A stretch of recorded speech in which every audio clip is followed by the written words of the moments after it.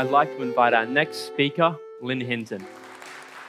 Philosophy for children is not an oxymoron. Doing philosophy with our young people does three really important things. Number one, it gets them pondering those big philosophical ideas that are central to the way we live our lives. Number two, it really gets them thinking well. And number three, it enables them to explore those big ideas collaboratively with their peers. Let me give you an example. A child in my primary school class once asked, "If you seek vengeance, do you lose your freedom and become a slave?" That is exactly what he asked, verbatim. I had just read them the story of William Tell. Big ideas, deep thinking.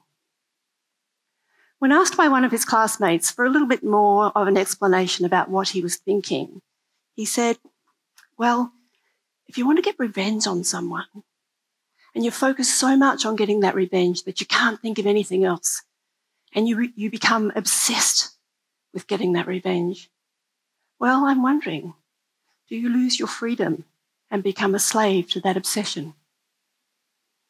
This was a group of 10 and 11-year-old primary school children in a philosophy class. Big ideas, deep thinking with others. Let's have a look at these three ideas a little bit more closely. First of all, big philosophical ideas.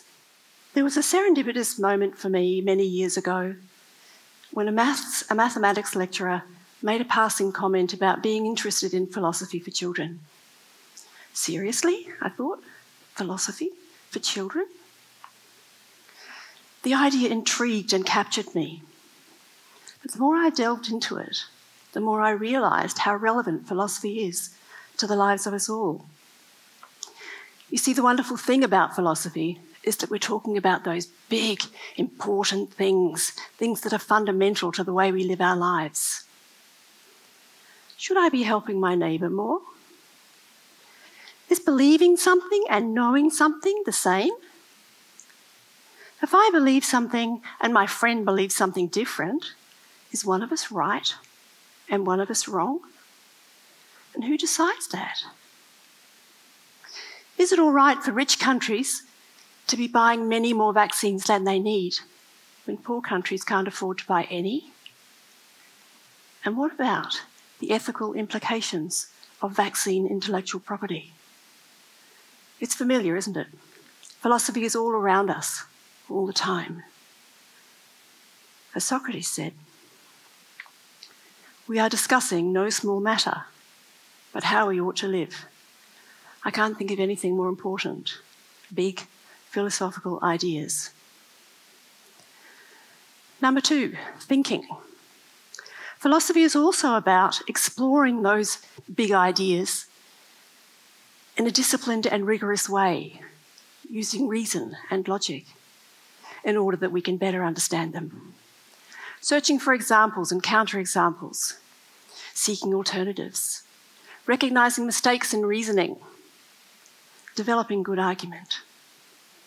As Wittgenstein said, philosophy aims at the logical clarification of thoughts. Good thinking is the backbone of philosophy. Our young people need to be able to think and reason well, particularly in the current climate of social media, conspiracy theories, and the need for personal accountability.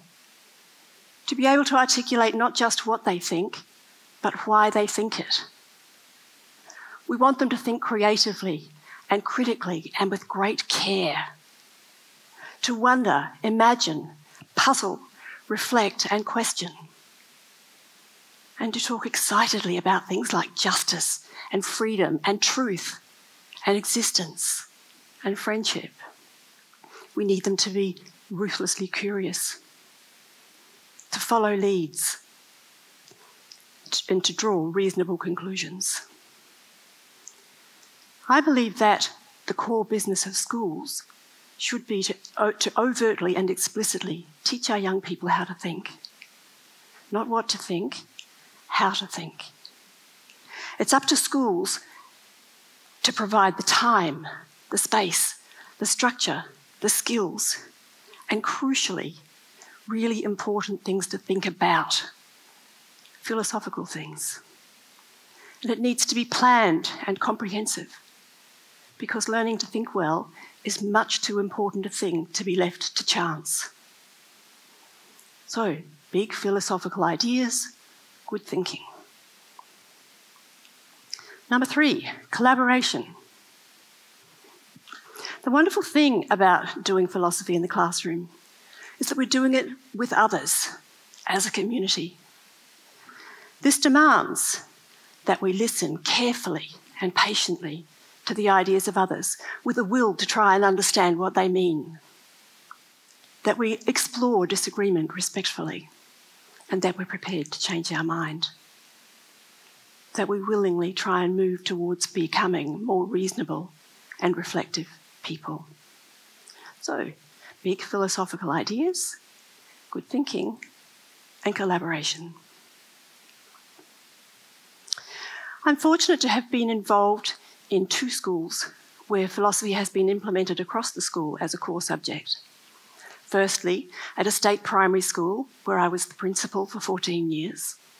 And secondly, here at Hillbrook, an independent secondary school, where I've been involved for the last 7 years, helping with the implementation of philosophy. Let me take you inside some classrooms. We asked our primary school students questions like, is progress always a good thing? And where do your thoughts go when you finish with them? And they asked questions like, does age affect your ability to be heard? And do we actually respect stronger people? Or are we just afraid? Let me be clear, these questions have come from the children. That's just the kind of thing they wonder about. And then there's this one. How do you know when something exists? This group was raised by a small group of Year 3 students after they had heard the story, The Bunyip of Berkeley's Creek, by Jenny Wagner. Primary school children say that philosophy is a study of the way life works. It's a thing where we learn to reason with people. It's using the thinking part of your brain.